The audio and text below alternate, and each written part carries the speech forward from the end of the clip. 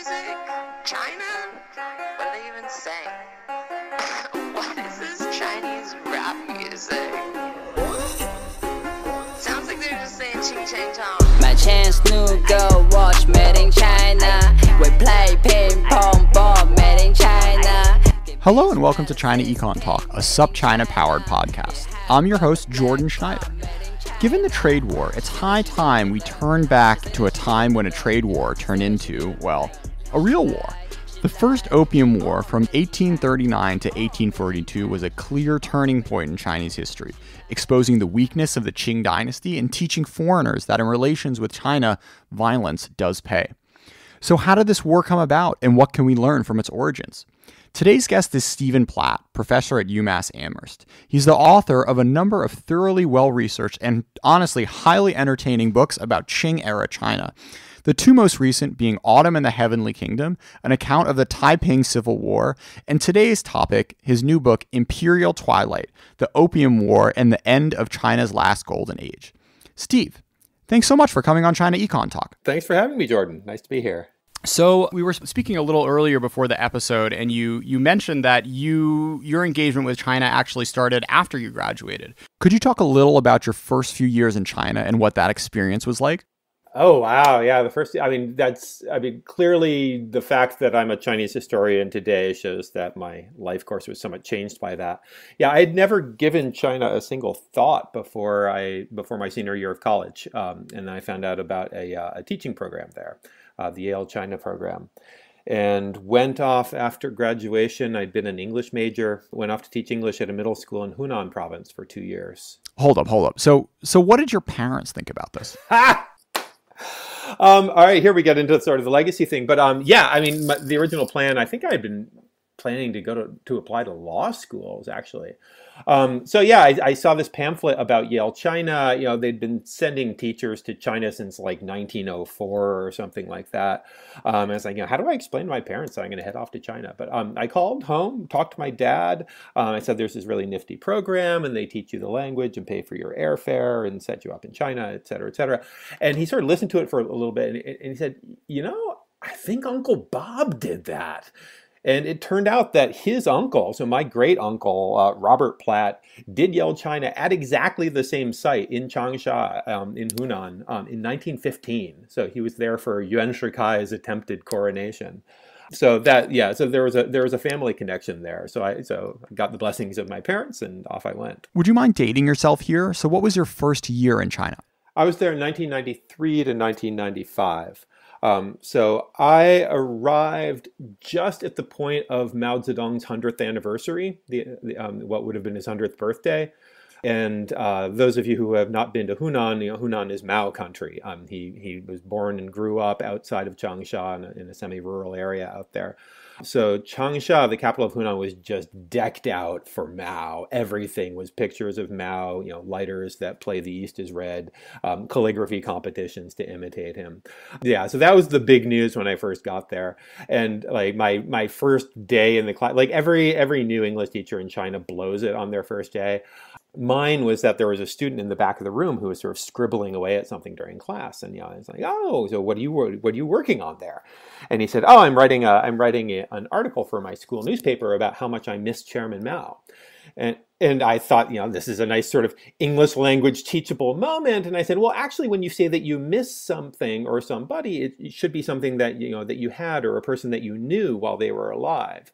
You can say that you long for him or something, but if you don't, if you didn't know him and you don't remember him, and he just stood up and started pounding his fist on the table, and he said, "How dare you tell me not to miss my chairman?" And I learned my lesson from that. But yeah, so it was 2 years in the shadow of Mao Zedong, and just an amazing time in China in terms of transformations. I mean, I've been back to the site there, and I also had all the letters from my great uncle who was there in 1915. He had a much cushier life than I did.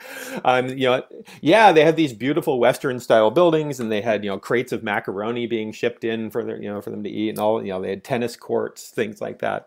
We were in this sort of little cement building, which was the teacher's house at Yali Middle School. But this was sort of really one of the just transformative periods of China's rise, when some people were getting incredibly rich and most people were incredibly poor.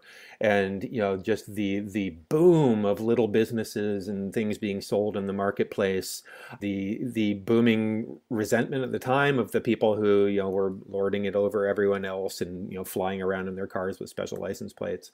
But it was a time when the students at the school were still very much being taught a socialist curriculum about Lei Feng and caring for the peasants and working for the people, and everything they saw outside of the school was capitalism and getting rich and just going through that.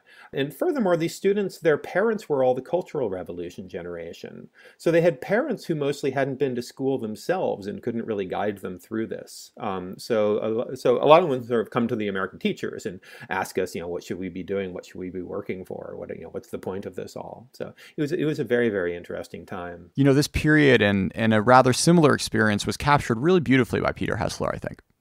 Yeah, I mean, he was in sort of a village, his river town, whatnot. Whereas Changsha was a city of 3 million people. It was a backwater. It was considered a small city by China standards, but still, it was a huge metropolis. And the last time I went back, you hear this cliche all the time about China, like, oh, if you go away and come back a year later, you won't recognize anything. And I've always thought of that as a cliche because I've always recognized things when I went back. And the last time I went back to Changsha a few years ago, like literally, I did not recognize it anymore. So much of the city had been torn down and rebuilt. And I was like, wow, okay, so this has really happened now. Like, this is just, I can't even like place where I am on the old map of the city. It had just grown so much. There were plans to build the world's tallest building outside Changsha, which God bless Changsha. Unimaginable. Yeah. So when I was there a few weeks ago, and my distinct memory was walking along the river and all of a sudden running into a Red Bull sponsored skateboard tournament. Blaring Chinese and American hip hop. Probably not the scene you would run into back in 90, 94, 95. But just to show that there's plenty of internationalization going on in the heart of Hunan province. I was still there in the era where some foreign teacher would discover that there was some store somewhere that sold Ritz crackers, and we would like all descend on the store and buy their entire stock and like bring it home and hoard it for the rest of the year. I mean, we were carrying cheese up from Hong Kong, all that kind of stuff that we tell the kids today who are going off to teach in China and they can't understand it. Old man. So you transitioned from being an English major to a focus on a PhD in late Qing dynasty history. So what brought you to history in this era in particular? These are both great questions. In terms of history as a discipline, I'd run my course with English. I actually started English grad school when I came back from China and then dropped out. The thing that I loved about being an English major was reading, and and reading great works of literature. And once it got to just sort of pure analysis and theory and stuff, then I got bored. History, I hadn't really studied at all. I took the required courses in high school. I took one course as an undergrad, and really, I started reading Jonathan Spence's works when I was in Changsha and had tons of reading time on my hands. And it was the sort of the joy of reading something that read like literature but was real and was teaching you something about the past. And just the fact that you can do this. And as an English major, I'd sort of always dreamed of being a writer, but I knew I didn't really have it in me. Whereas being a historian, you don't have to make things up, which is the hard part about being a novelist. You don't have to invent characters and think about how to make them consistent. That you're writing about people who lived at a certain time, and there are sources on them that help you flesh them out. So everything is, if you dig deep enough, enough is there for you to write history in a narrative form, with characters running around here and there, without any of the sort of running, hitting the wall like you do when you're trying to write a short story and have no idea what happens next. My wife writes fiction, and I'm always saying how lucky she is that if she that she gets to just make stuff up, and then she tells me, well, if you don't know what's going to happen next, you don't get writer's block. You just go to the library and find out what happened. That makes a lot of sense. I had a pretty similar experience spending a few months in Guilin last summer doing nothing but studying Chinese and reading Jonathan Spence's books. So is there any one book in particular that stuck to you over these years that you've kept coming back to of Jonathan Spence's? Wow, they all sort of blend into each other. But I do remember starting God's Chinese Son, Jonathan Spence's Taiping book, and just being blown away that this wasn't like any history book that I had read before. I mean, he writes it sort of in the he writes it in the present tense. It sort of is very immediate and literary, and yeah, just as a way of just sort of bringing this world to life. I hadn't really seen anything like it before. I mean, he's the reason I became a historian. After I dropped out of English grad school, I went and worked in New York for a little while, started applying to other kinds of grad school, East Asian studies and whatnot, and wound up going to Yale for a PhD in history with Jonathan Spence. And if he hadn't taken me and sort of encouraged me, I don't know if I would have become a historian. I mean, he was sort of the historian that I wanted to study with. I would have been just as happy going into like poli-sci or Chinese literature or some other field. With a different scholar. So it was almost accidental in the end that I wound up becoming a historian of China. You asked about the Qing dynasty, like why the Qing, and it's really the 19th century and the early 20th century that I'm most interested in. Partly because those are the eras where the engagement with the West matters so much, and I think as a foreigner studying the history of China, the things that have interested me are things that resonated with my own experience of being a foreigner in China. And so I'm very much interested in the characters of various foreigners who came to China and attempted to do different things. I'm very much interested in sort of Chinese who write about how to deal with foreigners in foreign countries. I should say though that all this stuff is sort of just one thing leads to another. There's no master plan. But the way I got into the Qing dynasty specifically. Was my dissertation in grad school was on reformers and revolutionaries in Hunan province. And I became interested in them because I had lived in Hunan and I loved this province that I'd lived in, and it was always sort of looked down on as this backwater. And as I was, reading around looking for topics to do research on, I was just amazed at how incredibly prominent the Hunanese were in the late 19th century. Really starting with the Taiping Rebellion, which is suppressed by Zheng Guofan, the great Hunanese general, leads into this forgotten golden age for Hunan, where there's one point where most of the governor generals in the empire are Hunanese, and other provinces are saying that they're being colonized by the Hunanese. Most of many of the leading reformers and then later the leading revolutionaries were all coming out of this same sort of ferment in this supposedly backwater province, and the book sort of culminated with the around 1920. When Mao Zedong, good old Mao, always there somewhere, was leading a Hunan independence movement. This is prior to becoming a communist, that he was trying to, he was arguing for a Hunanese nation to establish itself as a republic. One of the lingering questions I had from that project was, well, why did the Hunan army win? Why was Zheng Guofan such an amazing general? What was it that he did? He's this fascinating figure, this Confucian scholar who kind of gets dragged into warfare with no experience. And ends up as one of the greatest generals of China's modern history. I could only touch on him in a few pages in the dissertation in my first book. So the Taiping book that I wrote really began as wanting to find out more about Zheng Guofan, and then it expanded from there to include the foreigners who were taking sides in the war, and then it got bigger and bigger. And then this Opium War book, again, it's about British-American-Chinese relations in an extremely formative era, which is a topic that I just find endlessly fascinating. It's really interesting contrasting the Taiping Tianguo book to your Opium War one, in that the first work is a real blow-by-blow of the war, while this Opium War book is almost a 50-year diplomatic history of the lead-up and spends very little time on the war itself. So what accounts for the difference in the focus between these two? Oh, that's a really good question. Because some of that comes down to just the practicalities of being a historian, and you're embarking on a project that's going to take years of research and writing before it can result in a book. And when the book comes out, you hope that there isn't another book just like it that is already on the shelves, every historian is going to write about the same events in different ways. We have hundreds, if not thousands, of books on on the US Civil War that come out every year, and nobody seems to be complaining about that. In the Chinese studies field, people complain about that. And actually, when I started working on the typing, I had several people tell me, well, don't you know Jonathan Spence already wrote a book about the Taiping Rebellion? And I just wanted to throttle them. There's this sort of this narrowness sometimes that comes in, or this belief that that people write these definitive books and then nobody else writes about it forever.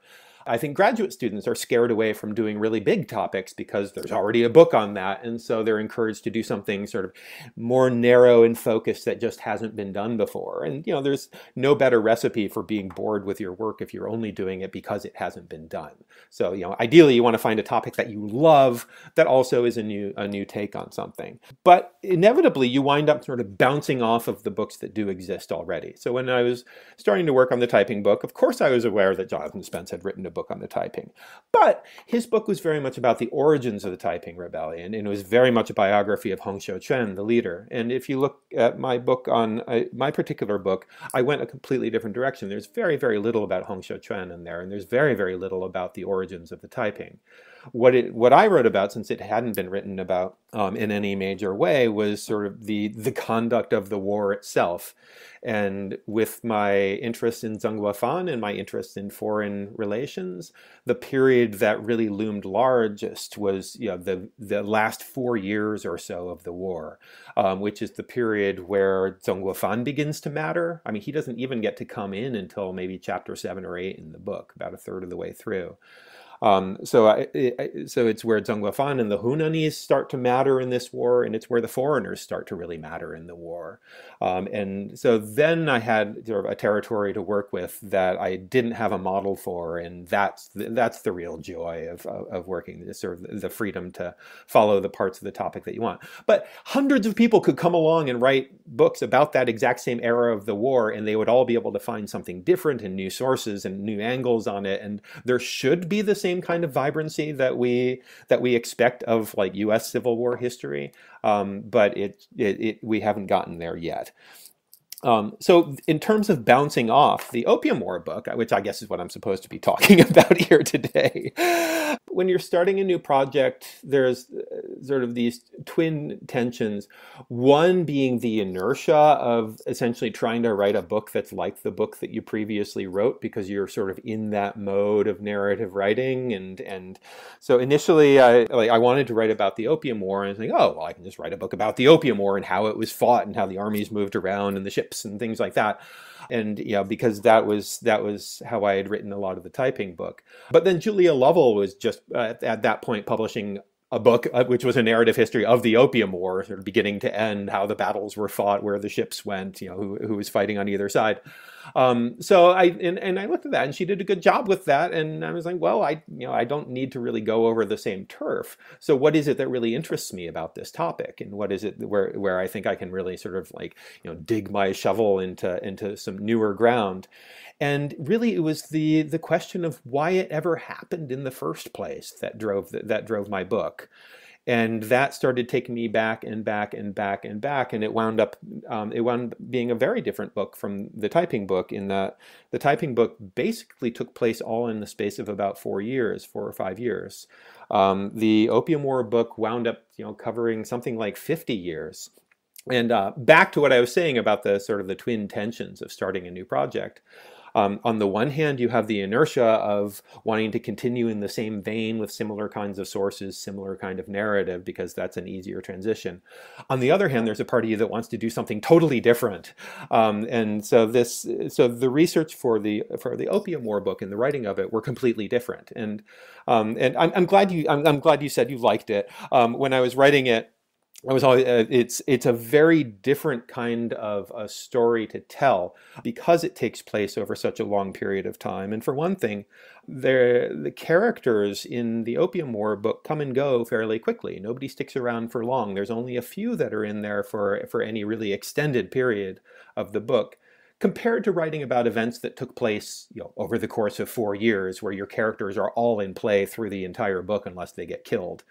So there's something sort of tighter and easier to write about something like the Taiping Rebellion.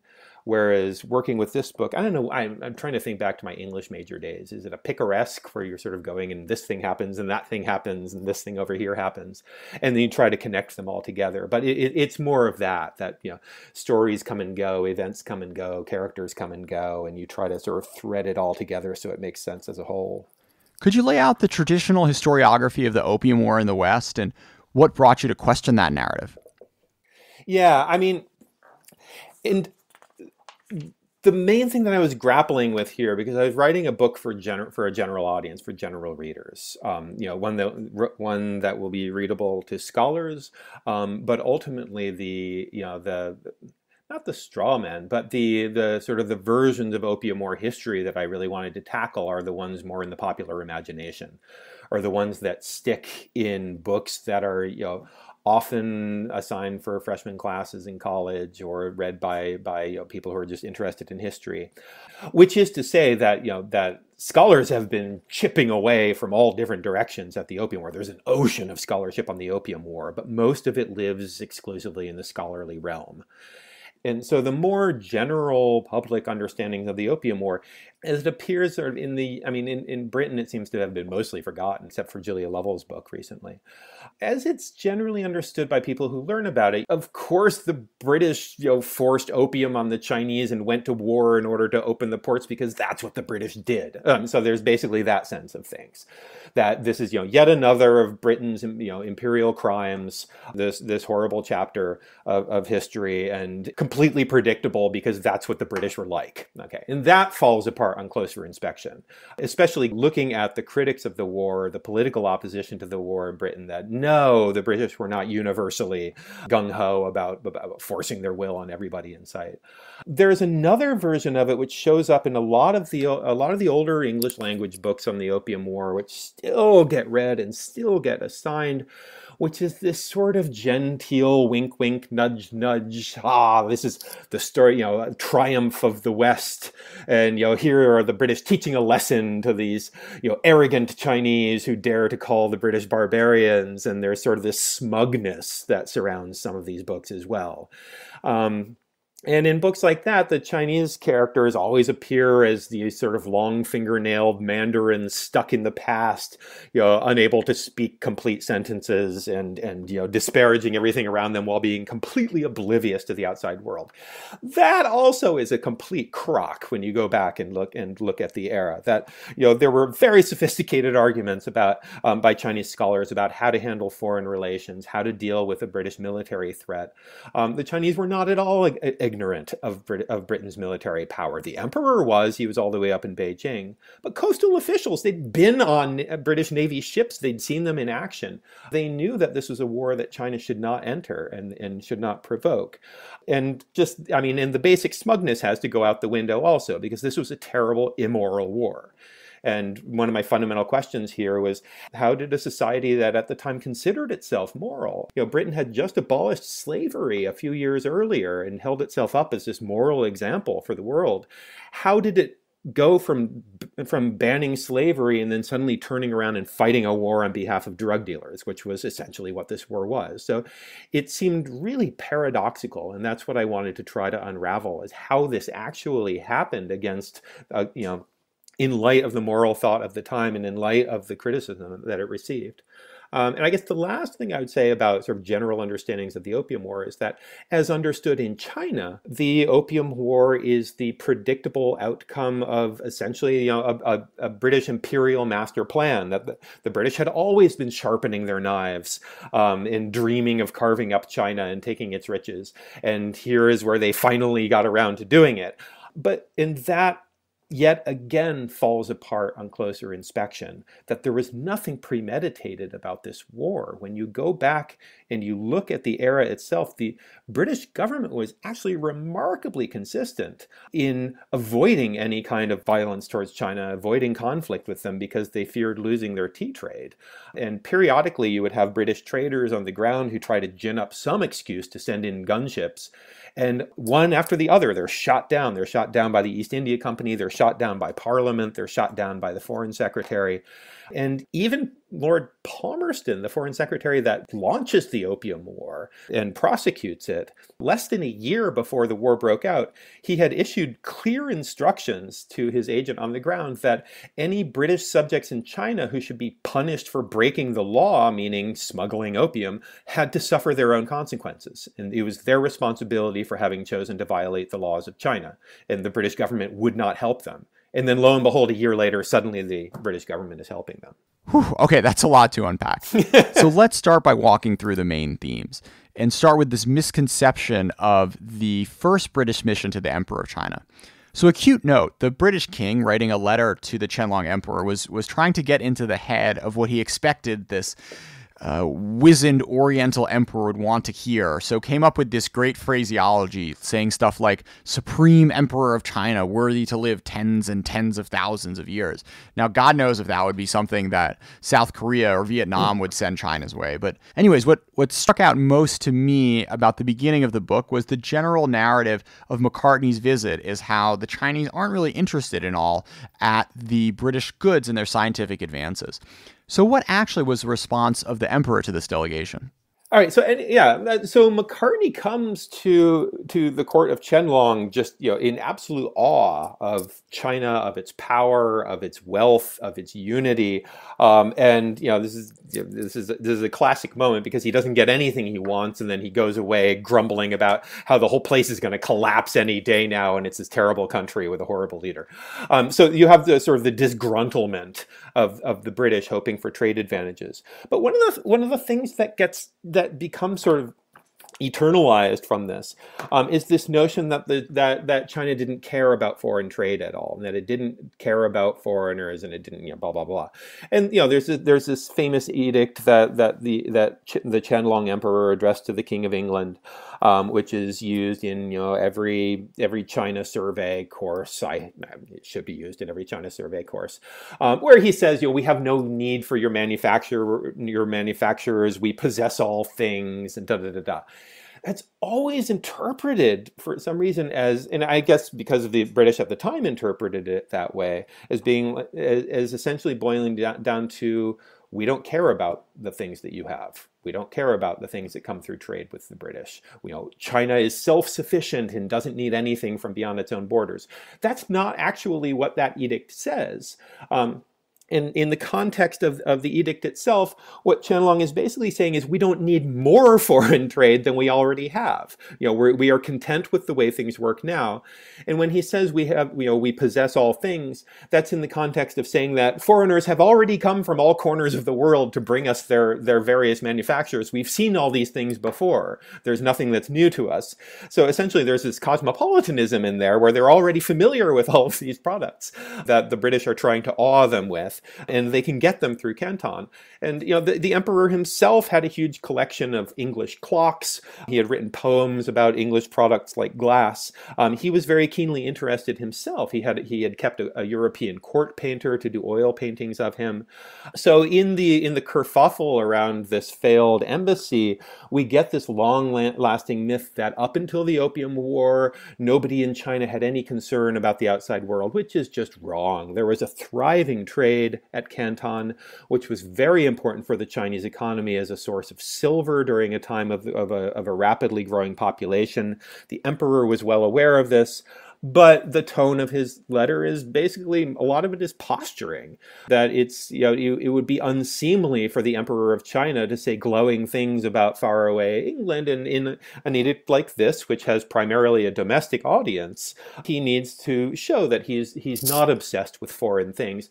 And I should say that this obsession with foreign things runs through the book as a debate amongst Chinese scholars about the value of foreign trade, because foreign products are very popular in urban China in the early 19th century, and a lot of money gets spent on them that certain scholars think is a waste of resources. And those who want to shut down foreign trade, it's largely because they see it as being wasteful. That money that should be staying in the country is being spent instead on fancy textiles or furs or special glass prisms and clocks and eventually opium that could perfectly well come from China itself. So there are a lot of contemporary parallels, but the one that stuck out to me was this whole arc of the West souring on China.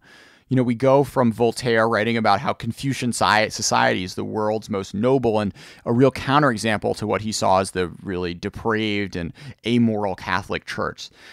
But then we get writers in this era talking about the rotten corner of a globe ripe for the picking for British imperialism. So just over the past 3 years, this view among Chinese experts in the US has really shifted in sort of the same ways. Yeah, and not just sort of the West's widely conceived, but really sort of the China experts. I mean, it's one thing for the general public to have a certain opinion shaped by newspapers and books and things like that.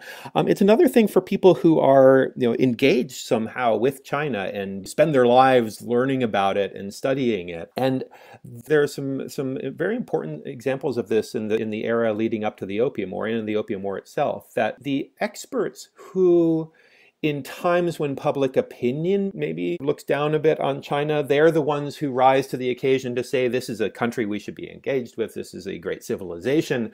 This is a place that we should respect. This is a place that, in its system of laws is almost the equal of Europeans, far superior to the Indians, as they would say back then. That they see their job as being to sort of hold China up and educate the public about how to respect it properly. That when things start to go south, and especially when the government in China or an official in China or an emperor in China acts in a way that they haven't predicted, they can become very vicious critics. They can become disillusioned very quickly, and then they become sort of the point men in talking about the threat that China poses, or how terrible it is, or how it's going to fall apart.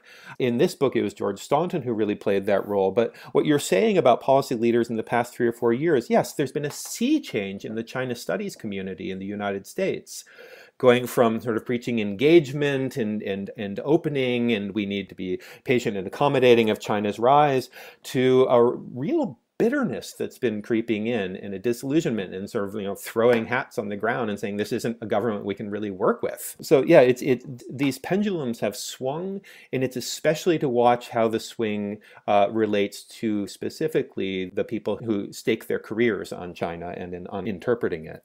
Absolutely. So let's go back to the process by which over a couple of decades, tea goes from this rarefied product for the elite to a national staple, almost as important as something like salt or bread. So what's up with tea?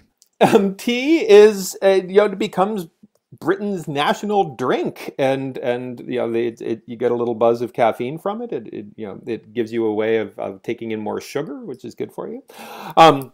But the issue about the China trade, and the reason why the reason why the China trade matters for the British is because in this era, China is the only place in the world they can get tea. And specifically, Canton is the only place in China where they're allowed to buy it. They're not allowed to trade in other ports.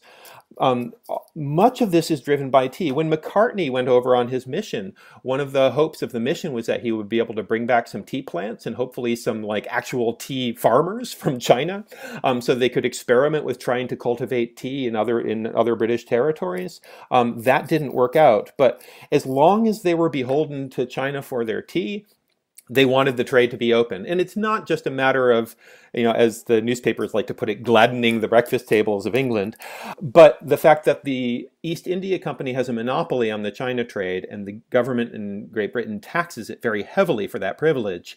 So the tea that's imported to England from China at various times has 100% or more tax levied on it, which becomes a very substantial revenue stream for the British government, especially important during the Napoleonic Wars in the early 19th century. And so for that reason, indirectly, the British government has a vested interest in the stability and prosperity of the market at Canton, which is incidentally one of the reasons why they were so hands-off of it. Even Macartney in 1793 recognized that already the Royal Navy was powerful enough to bring China to its knees. That already the capabilities of the British Navy were so far superior to anything the Chinese had at the time, because China's power was on land, and especially these wars fought out in Central Asia. But as he wrote about it, he said it would be so easy to just send in a few gunships and force China to its knees. He said, but if we did that, then the emperor would just shut down our access to tea, and then where would we be left? It would be a terrible blow to our economy. So it was this fear of losing tea that really kept the government intent on maintaining stability in China. Well, it's about high time we turn to drugs. So these merchants had a much more potent cargo than simply cotton. How did opium as a trade evolve, and how was it important to the UK, and what was, most importantly, its societal impact on China? Yeah, I mean, the importance of opium for the UK was very, very indirect, that it ultimately became sort of a lubrication for the China market and a way of getting the tea, which was taxed, which was a direct, that was direct revenue for the British government. Opium itself, I mean, it had been around for a very long time. In terms of foreigners bringing it to China, there is a sequel to Robinson Crusoe set in 1719, where Robinson Crusoe has been rescued from his castaway island, and he's now shipping opium to Macau.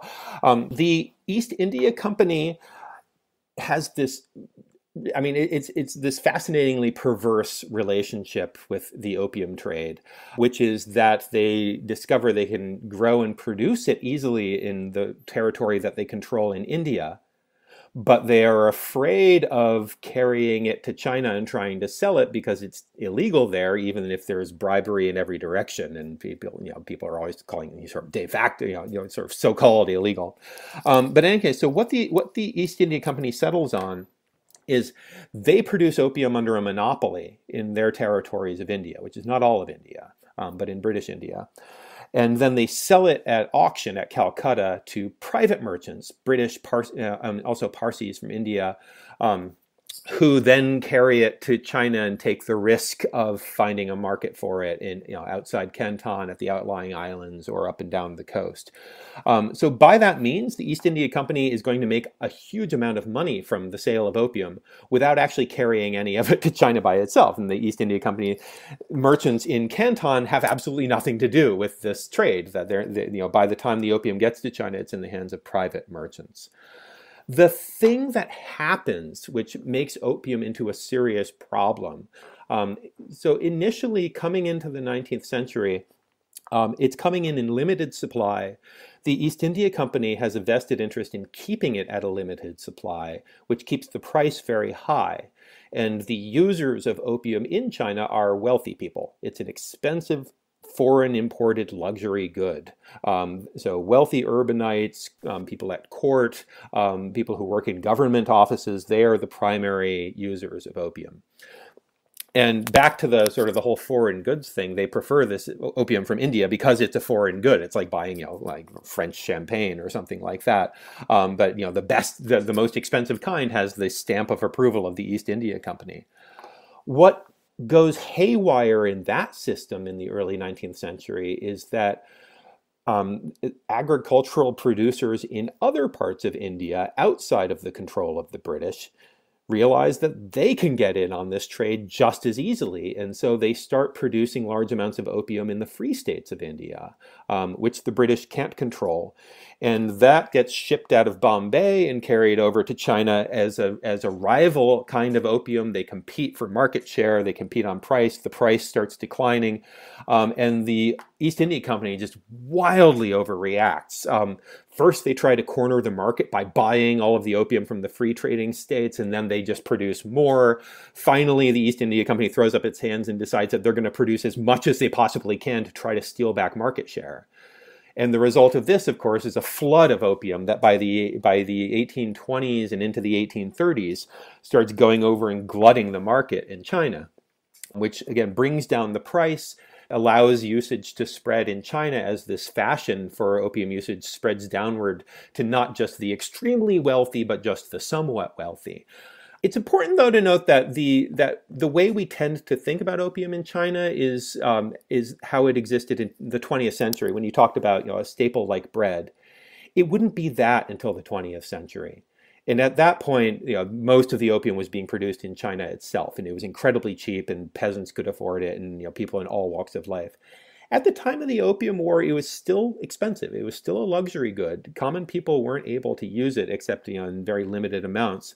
The two reasons why it was such a problem in the eyes of the government, one was that because it was a problem to the emperor because most of the people using it worked in government and they were taking bribes and buying opium with it. So he was tied up with official corruption, which was a huge problem at that time for the Qing dynasty. Yeah, I mean there was a there was a great little anecdote you had in there of a senior official writing a alarmist letter talking about how aspiring scholars during their 3-day civil service examination would be going through withdrawal while at the same time, locked in their tiny rooms writing their 8-legged essays. Yeah. I could not imagine a worse environment in which to be to be trying to cut yourself off cold from something like this. Yeah. No surprise that some didn't make it out. But sorry, back to your second point. Especially because the students, some of them took up smoking opium because they'd heard that it would sharpen their faculties and make them smarter. But warning to all those college kids out there thinking about playing around with Adderall. It doesn't end well, folks. It ends in war, is what happens. Jesus. From the standpoint of the emperor, there's the visibility of opium because it's the elites in the capital and it's the members of the imperial family and its officials and their underlings who are heavily involved in the trafficking and in the smoking of opium, that it becomes very present as a problem. The other reason that why it becomes seen as a crisis is economic, which is that because the opium trade is illegal and it takes place along the coast and at outlying islands, it's not subject to the same rules that the normal trade at Canton was. And at Canton, the only silver that was allowed to be used in foreign trade was Spanish dollars. And I guess the reasoning was that they'd come from abroad, so it was okay to give them back to foreigners. Whereas the trade along the coast was largely, they were being paid with domestic Chinese silver, which was not supposed to go out of the country, and which was pouring into the hands of the opium merchants, who then were just sending it back to England to be boiled down into bullion, or melted down, I guess. But it caused this drain of silver from the country. And the jury is still out on how much of a role the opium trade actually played in the silver shortages that occurred in 1830s China, but there were silver shortages, whether because of the opium trade, whether because of a global slump because of revolutions in Latin America that shut down mines, whether because of hoarding by wealthy people who saw the value going up. But the shortage of silver meant that the currency system in China got completely out of whack. Which mattered mainly because peasants who conducted most of their lives in copper currency had to cough up a certain amount of silver when they paid their taxes annually. And as silver became more scarce in China, it became more and more expensive. And so effectively, the tax rates on peasants started skyrocketing, in some places doubling, for no apparent reason. And the government, after canvassing officials and trying to figure this out, ultimately concluded that the real problem here is the opium trade and the fact that so much silver is going out of the country because of that. And that's what sends Lin Zexu to Canton. That is what ultimately causes the war, was the silver issue in China. It's an interesting interaction. You can do all the hard regressions you want on silver's impact on the Chinese economy, but even if in the actual fact of the economy, the causation wasn't opium that led to the change in silver prices, the fact that the senior officials perceived it as such was what drove their actions at the time. Yeah, I mean, and Lin Zexu, the point man, the man who led the crackdown at Canton, the one who set his sights on the foreign opium dealers, the reason for the war breaking out. He's remembered as this uncompromising enemy of opium and upstanding, principled, moralist. And the wonderful thing about this is, just a fascinating detail about him is that the first thing that he actually goes on record saying about opium is in 1833, several years before the Opium War. By the time of the Opium War, he's a suppressionist. He wants to stamp out opium usage. 1833, he writes to the emperor that if the problem is that so much silver is going out of the country because of the opium trade with foreigners, then the best solution to that would be that the Chinese should grow more opium themselves, and then they would buy it from each other, and we wouldn't have silver going out of the country, and we wouldn't have an economic crisis. So that, of course, gets forgotten along the way about Lin Zexu. So there's a lot of misunderstandings, cross-cultural and otherwise, that go on in this story. So let's start with the British. What did they miss about Chinese society?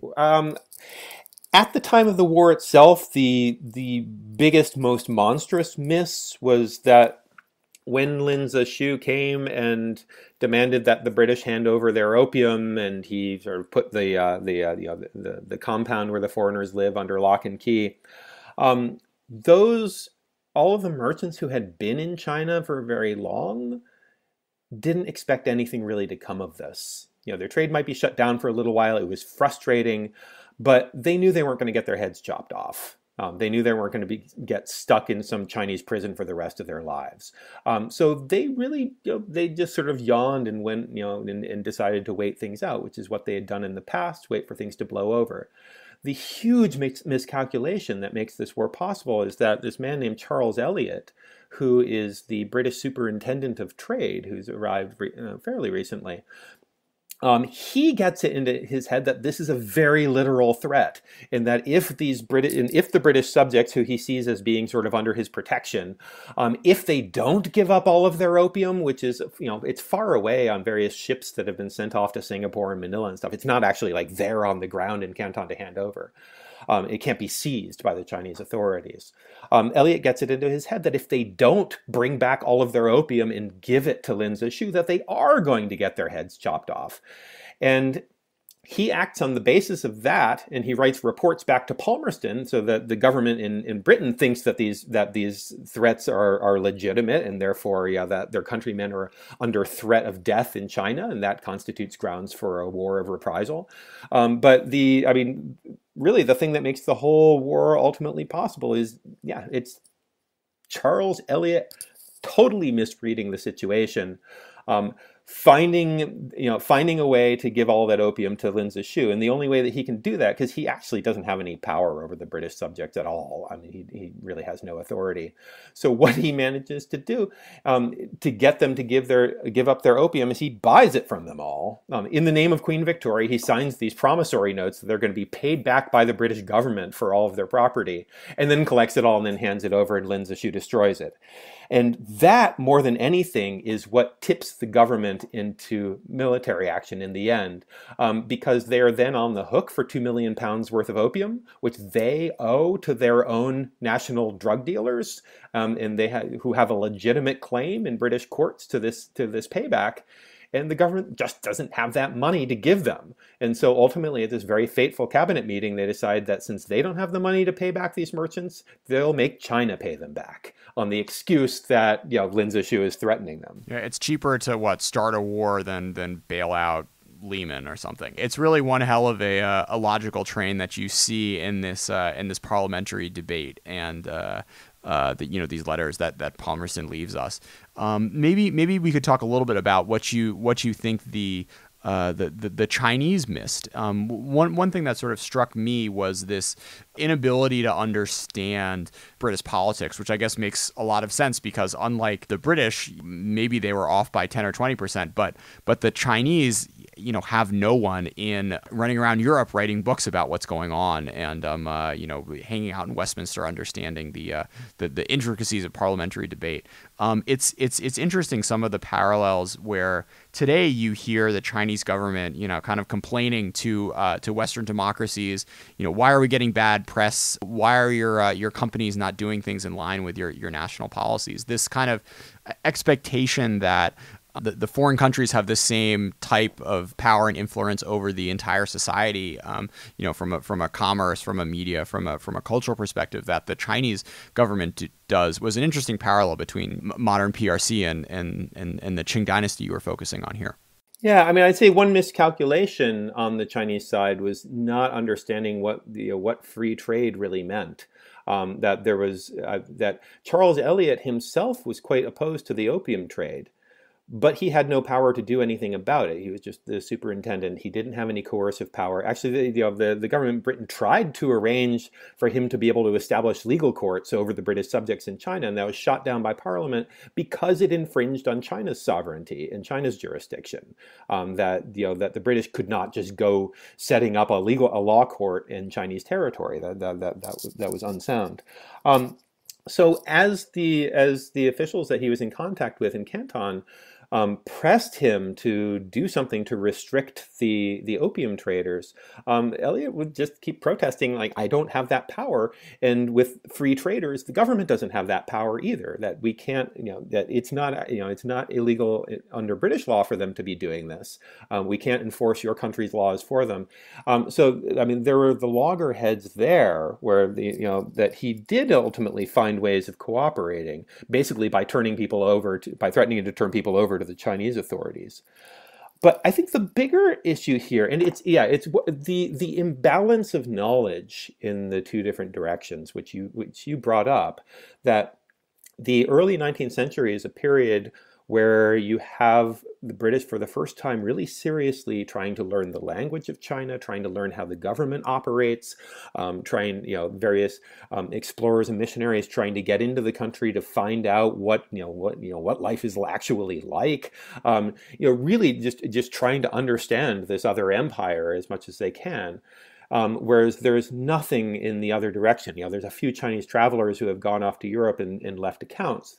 So there isn't the same understanding of sort of how the British government operates. There is, however, a very good understanding of how British merchants operate because they've been working with them for so long, for generations.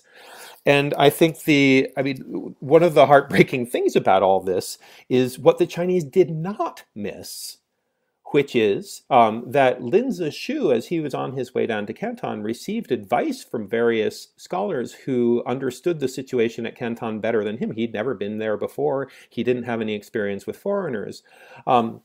And the officials who had experience with foreigners, the scholars who were based in Canton, generally were the ones who were very wary of doing anything that would provoke or any kind of a violent military response from the British.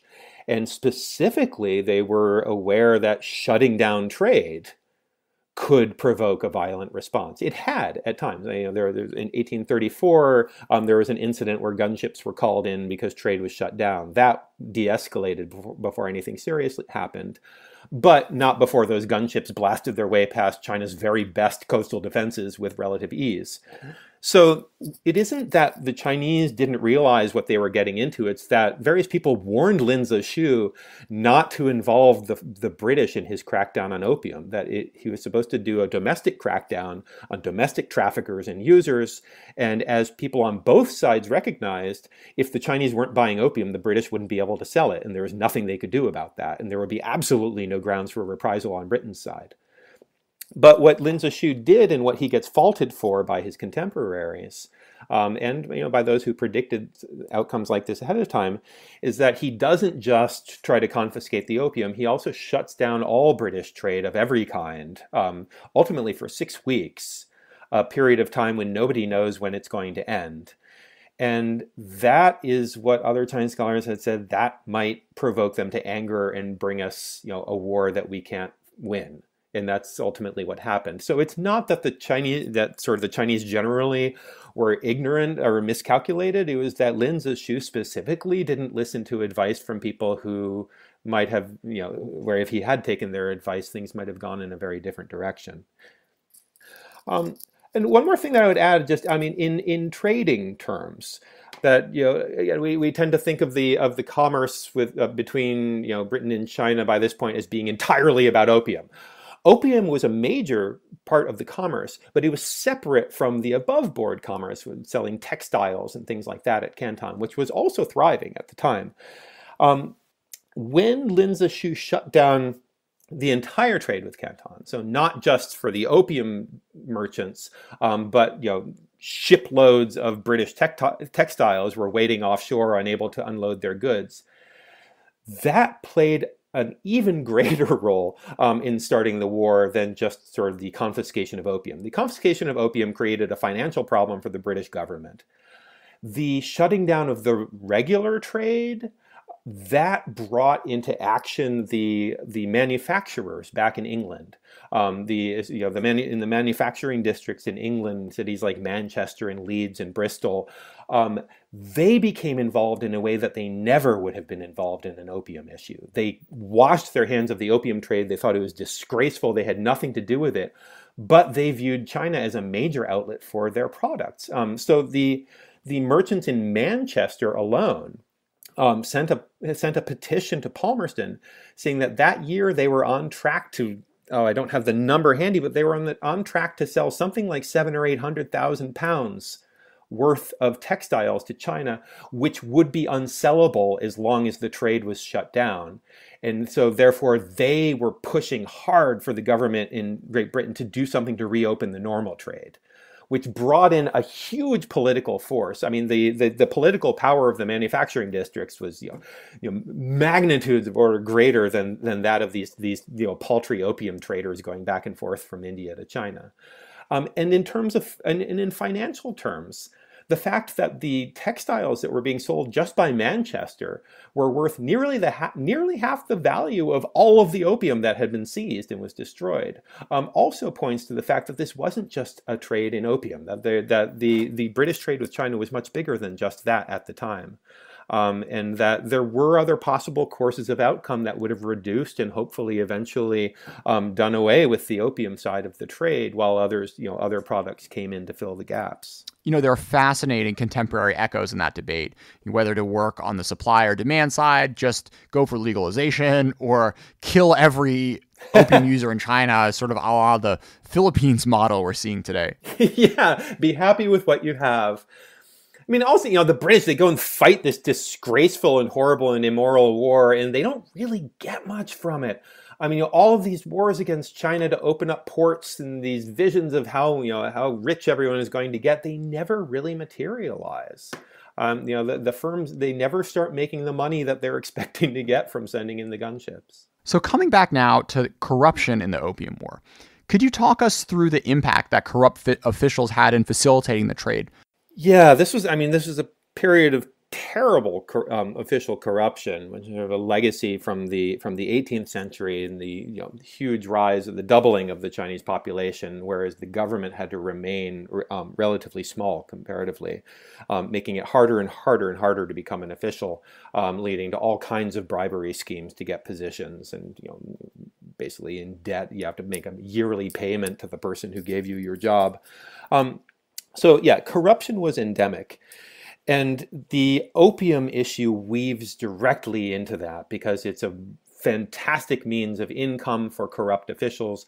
They are easily bribed to ignore any laws having to do with opium smoking or opium smuggling. There's very, very few instances of the government actually successfully cracking down on opium prior to the Opium War. That there would be sort of these half-hearted attempts. Various instances that are trumpeted as great successes would turn out to actually have only confiscated a tiny amount of the drug. But the paralysis that set in around this was, it began with the Jiaqing emperor after Qianlong. With his punishment of He Shen, the most corrupt minister in all of Chinese history, et cetera, et cetera. Actually, I don't know. Have you seen the little thing going around on the internet with the New York Times op-ed penned by He Shen saying that he's part of the resistance in the Qianlong administration? I saw the one that said that if you wanted to see real court intrigue, you shouldn't waste your time with books like Bob Woodward's, but just read Qing Dynasty history. How rotten exactly was the Chinese bureaucracy at the time? All just to say, so the emperor was faced with a bureaucracy that was corrupt at all levels. And where the people that the ministers who could be really properly trusted were few and far between. And it's a question of whether he should pursue an anti-corruption campaign, which, as he worried, would either lead to the destruction of the entire government because everybody is complicit, or it would just lead to a settling of scores as people turned in others because nobody was really nobody was really immune to it. Nobody was not part of it in some way. This matters with the discussions of opium policy because those who propose laws that target users of opium, sort of the regular smokers of it or low-level traffickers and couriers, that some will propose harsh punishments for people like that, And then other government ministers argue that if we do have laws like that, that's just going to become another means for those local officials to oppress the people under them. That by threat of enforcing these laws, they're going to force even people who don't have anything to do with opium to give them even more bribes. The bribery was rampant to the point that somebody like William Jardine, who's sort of the kingpin on the British side of the opium trade, this Scottish drug lord, could write to a friend back home that the opium trade in China is the most gentlemanlike speculation he's ever known, because he was very polite, because there was no enforcement of the laws at all. And so for the foreigners who were were in contact with the Chinese criminal guilds and merchants who were buying and selling their opium within China, it was a very sort of friendly process. We don't have examples of terrible violence going on or people being cheated or whatnot. It was just all of the officials had been bribed, and so the opium was going to go where it was going to go. And I should say that Britain, which is on the most extremely thin ice in trying to prosecute this war against China, one of the little threads that Palmerston holds on to in trying to justify why the British can go to war over these drug traffickers who have been breaking the law for so long, and he writes about this in a letter to the Emperor. He said that, because this law has basically been a dead letter all along, that you've never punished foreigners for selling opium in China. Up until the Opium War, the worst that a foreigner could possibly fear if they were caught doing anything short of murdering a Chinese person would be to get kicked out of the country and told not to come back. So all of a sudden, Lin Zexu came to Canton saying that foreigners could be executed for selling opium. And in the eyes of Palmerston, that constituted an atrocity because those laws had never been enforced before. And then to suddenly sweep in and enforce them was something that was unreasonable and irrational, and therefore Britain and China needed a proper treaty stating the rights of the British in China. And that's how the war happens. Well, I guess we do have tree-lined streets in Shanghai to thank for this, but aside from that, for sure, it's interesting how small the return ends up really being, given all the effort that went into it. I really want to now turn to some of your characters, which I think is, a real fun part of the book. And it was clear that you really enjoyed engaging with these people and kind of following them on their China stories. While you don't have anyone who thinks they're Jesus's son along the lines of, at the same time, there are certainly some characters ranging from a Brit who shows up and hangs out with the Dalai Lama, a la that Brad Pitt movie. We have really nerdy China scholars who end up playing huge roles in international politics. We have a single American hanging out in Canton who's the belle of the sweaty Southern Chinese ball. There's just so much color in a book that's nominally about this high diplomatic relationships. So maybe if you could talk a little bit about some of your favorites and the types of sources you were able to draw from, and maybe some tales from the archives of finding out about these rather Shaojian figures from history. Yeah, I mean, you brought up Thomas Manning, the one who goes and meets with the Dalai Lama. He almost didn't make it into the book because it took me a while to figure out why he was necessary, because he's wonderful in and of himself. He's this fascinating, eccentric character who grows his beard down to his waist and manages to sneak himself into Tibet and goes and meets with the Dalai Lama. So he does represent more than just himself. But there, in terms of tracking his story, you wanted stories from the archives. I had actually already written the chapter that he first appeared in. I'd written a draft of it based on these really fragmentary sources that are available about him. Like, very little is known about him. He never really published anything. He was viewed as this big scholar back in Britain, but he never published anything at all. It was sort of part of his eccentricity. But pretty soon after that, I found out that the Royal Asiatic Society in London had just discovered this trove of Thomas Manning's personal papers that had been just sort of gathering dust in the proverbial antiquarian bookstore. But they had discovered these and they found them, and they had just they'd just gone through and cataloged them. And so I was able to go and look at his original diaries from when he went up to Tibet, and look at his letters home to his father and whatnot.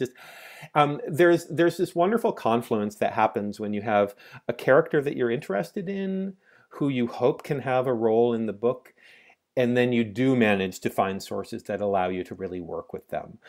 Because sometimes you can't, and sometimes you can't make a character work, and they have to just be a one-dimensional person who pops in and then disappears, even if they play a major role. Incidentally, that was a big issue with my Taiping book. One thing that I don't think anyone has ever noticed, or at least nobody has ever told me that they noticed, that the two biggest characters in my Taiping book are Zheng Guofan on one hand, the Hunan general, and Hong Rengan, the prime minister of the Taipings, who's really the character that the whole book hangs on. Like, he's the beginning to end narrative. It's the story of Hong Rengan. So the dirty secret from that book, I guess not so secret if you look at the notes, is that I was working with two main characters, one of whom, Zheng Guofan, you have just volumes and volumes of paper about him. They just republished a new edition of his collected works, was I don't know, 16 or 17 volumes, all of his letters home to his sons, all of his diaries, new versions of his diaries that have been expurgated in the past.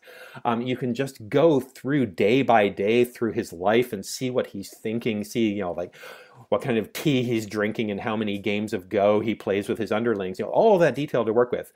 For Hong Rengan, the prime minister of the Taiping, I had a small number of propaganda pamphlets that he put together, but for actual detail on his life, all I had was 3 or 4 confessions that he wrote before he was executed, altogether totaling maybe 10 to 15 pages in Chinese. And so you put these on the scale, and how can you make it work out? And that was one of the challenges of writing it, was how to make both of these characters equally vivid when you have so much to work with for one and so little to work with for another. And it's a matter of pacing and bringing them in and out and making the most of what you actually have. So that was fun with Manning. Other characters, the nerdy China scholar you're referring to is probably George Staunton. Is that who you were thinking of? Yeah. George Thomas Staunton, this sort of sad sack, repressed, wallflower of a man. He's a fascinating character in and of himself, and although he's not the main character of this book, he's the only character who lives from beginning to end, and who matters from beginning to end. He's there all the way back at the time of the McCartney mission. He's along as a boy his father is the secretary to McCartney on that mission, and he's McCartney's page. And so as a little boy, he gets to go to Beijing, and he gets to sort of kneel in front of the Qianlong emperor, and he manages to be the only person on that entire embassy. Of everyone who came along with McCartney, he's the only one who learns any Chinese. And so he sort of trots out a few phrases and pleases the Qianlong emperor. But that sets in course his whole life. He winds up working for the East India Company. He becomes Britain's first real China scholar. The thing is, though, he's totally uncompelling as a character. He's sort of a heartbreaking figure. He's a horrible public speaker. He's very, very nervous. He doesn't really get along very well with other people. He doesn't seem to have very many friends. He's not what you would see as a hero figure. But in the era running up to the Opium War, he almost emerges as a sort of a heroic figure. By that point, he's back in England. He's got a seat in Parliament. During the debates over removing the monopoly of the East India Company, he is the one who predicts that doing away with the East India Company monopoly and letting in any Tom, Dick, or Harry with a ship into the China trade is going to lead to conflict and possibly even war. He's the one who says that. He's the one who knows it.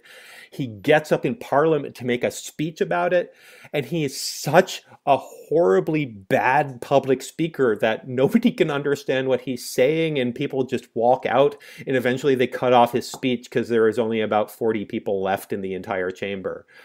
So that's poor Staunton. And then I must say that even then he still sort of maintains sort of this voice of conscience towards China, and then he just breaks your heart in two at the end of the book when you get to the actual Opium War. And he does exactly what he's not supposed to. and that's all there is to him. You know, given that this is the only chance I get to shout out Napoleon on China Econ Talk, I think I'd be remiss to giving up this opportunity. There's a quote that Napoleon gave at the very end of his life when he was cooped up in St. Helena to someone who was dropping by from his way on his way from China back to the UK, saying, "The worst thing you could have done for a number of years would be to go to war with an immense empire like China. You would doubtless first succeed, but you would teach them their own strength, and in the course of time, they would defeat you." You know, this whole idea of the dragon awakening is certainly bearing out today in Xi's China, I think. Absolutely. I mean, that resentment he warns his British doctor about provoking in the Chinese is absolutely something we are still feeling today. I mean, the memory of the Opium War is just foundational to Chinese nationalism. And as we see the expansion of the Chinese Navy in the South China Sea, behind that is sort of promise like we will never be bullied the way we were then. Thank you Platt, so much. so much. It's been really enjoyable, Jordan. If you're looking for more SupChina powered podcast action, this week I'd recommend you check out TechBuzz China's hot take on the tech-enabled rental agencies in Beijing.